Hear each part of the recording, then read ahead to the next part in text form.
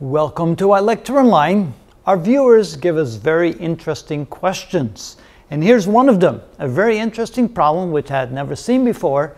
It's a problem where they give you neither the initial velocity nor the initial angle of a projectile being launched from the ground. The only information it gives you is that it lands 4 seconds later, and they're asking to find the maximum height reached. Initially, you look at that and go, there's just simply not enough information given. How can you find the maximum height? But it turns out there is enough information given. So let's find out how to calculate this.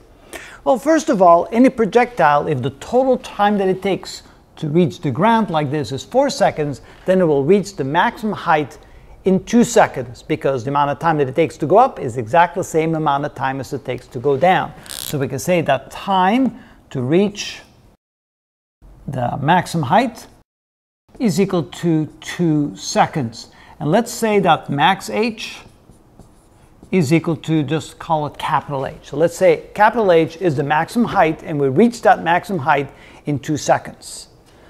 So now what we're going to do is we're going to find the horizontal and vertical components of that initial velocity. So here we have v initial in the x direction, which is equal to v initial times the cosine of the angle theta.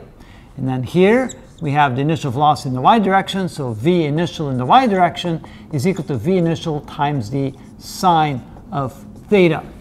All right.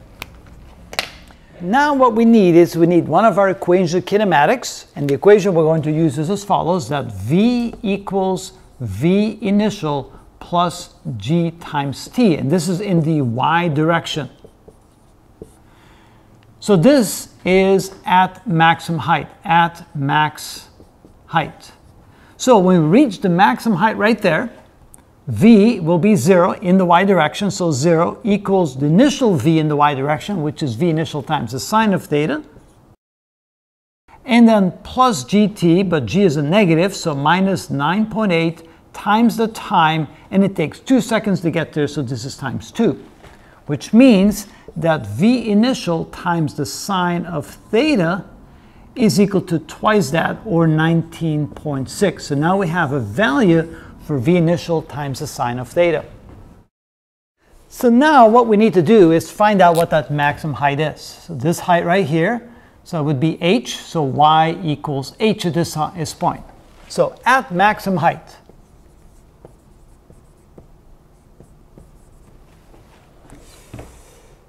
we're going to use this equation, y equals y sub naught plus v sub naught in the y direction times time plus 1/2 gt squared. Again, at that height, time is going to be 2 seconds. The final height, well, that's what we're looking for, which is h equals the initial height starting from the ground is going to be equal to 0. Initial velocity in the y direction is going to be v initial times the sine of theta times t, but t is known to be 2 seconds, and g is a minus 9.8, so that's minus 4.9 times 2 squared. Realizing that over in this equation we found that value for not for v by itself or sine of theta by itself, but the product is equal to 19.6, which can then be substituted in here. So we can then take this and substitute it in here. And so we can get height is equal to this quantity, which is 19.6 times 2 minus 4.9 times 4. And so h is equal to, and now we need a calculator.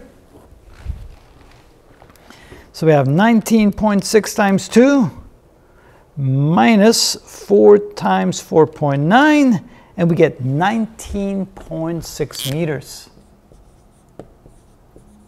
So amazingly enough, the only piece of information we needed was that it took 4 seconds for the entire projectile motion, only half that time, 2 seconds to reach the maximum height, and by only solving for v sine theta as a product in this equation and substituting it into this equation, we're able to find the maximum height, and that is how it's done. Pretty nifty, huh? A little easy. Yeah, all we have to realize is we don't have to solve for v initial by itself or sine of theta by itself, but the product together, which appears in both equations. That makes it easy. But knowing that maximum height reach a half. And knowing, that's right, and knowing that maximum height is reached at the halfway point in time. Yep, that's it.